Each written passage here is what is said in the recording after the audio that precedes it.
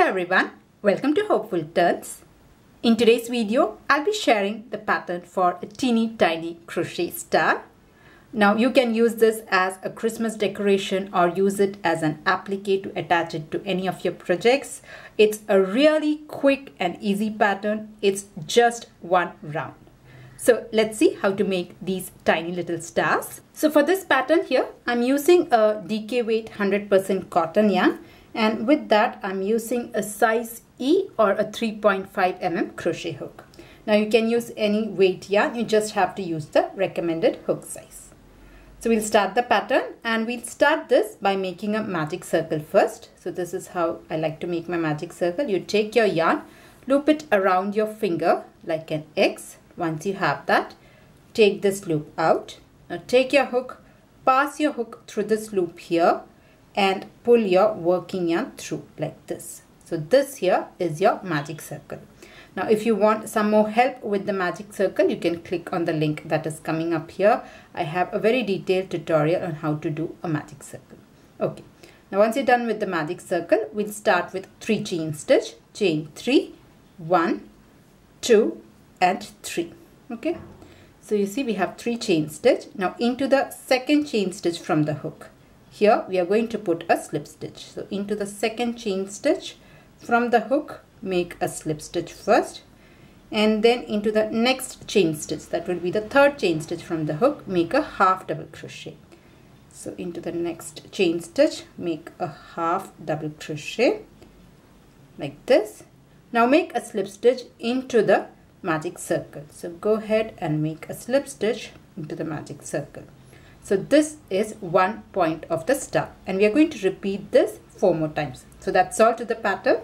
So we'll make the next point. So we'll start with 3 chain stitch, 1, 2, 3, chain 3. Then we'll put a slip stitch here and then a half double crochet into the next stitch. So skip 1 stitch, into the second chain stitch, make a slip stitch, and into the third chain stitch, make a half double crochet. This, and then make a slip stitch into the magic circle to attach your point. So we have finished 2. Like that, I'll make 3 more.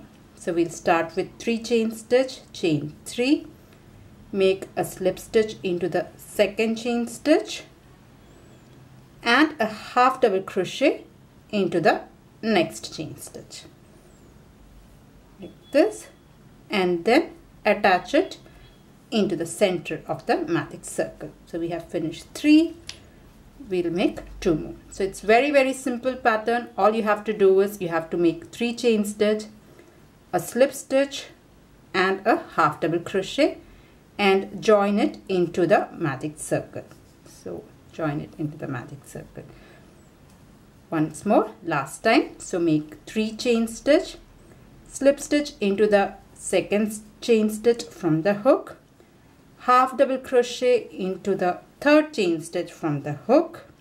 Now attach this point into the magic circle with a slip stitch. So here I have completed 5 points. At this point, I'm just going to cut my yarn here